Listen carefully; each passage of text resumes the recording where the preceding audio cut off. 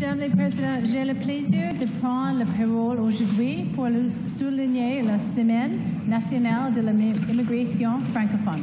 C'est sur le thème « Une langue, 1000 leçons » qui est la 5e semaine nationale de l'immigration francophone et lors du 29 octobre au 4 novembre.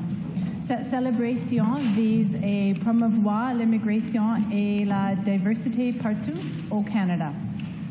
À cette occasion, des activités ont lieu dans toutes les régions du pays pour célébrer les contributions des nouveaux arrivants à la vitalité des communautés francophones.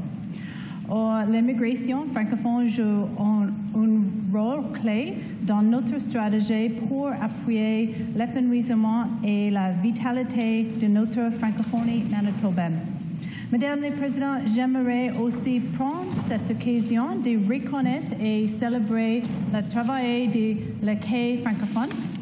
L'Accueil francophone, une initiative de la Société franco-manitobaine mise sur pied en décembre 2003, facilite l'établissement des nouveaux arrivants francophones au Manitoba. Nous reconnaissons que les nouveaux arrivants francophones renforcent et accroissent la francophonie manitobaine et la rendant encore plus diversifiée et inclusive.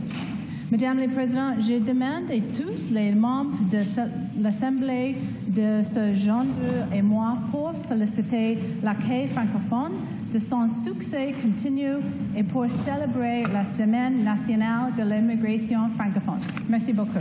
Excellent.